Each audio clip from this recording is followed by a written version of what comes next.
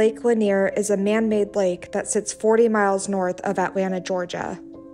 The U.S. Army created the lake in the 1950s. They had to wipe out the entire town of Oscarville, Georgia, in order to create the lake. This displaced several family homes, businesses, and even cemeteries. Since then, 700 deaths have been reported, ranging from drownings to boating accidents and freak accidents. Those who have nearly drowned claimed they were sucked into the waters. Visitors over the years have encountered the ghosts of departed souls who have lost their lives tragically in the lake. It is believed the land buried under the lake, including the remnants of the Oscarville Cemetery, have left Lake Lanier cursed.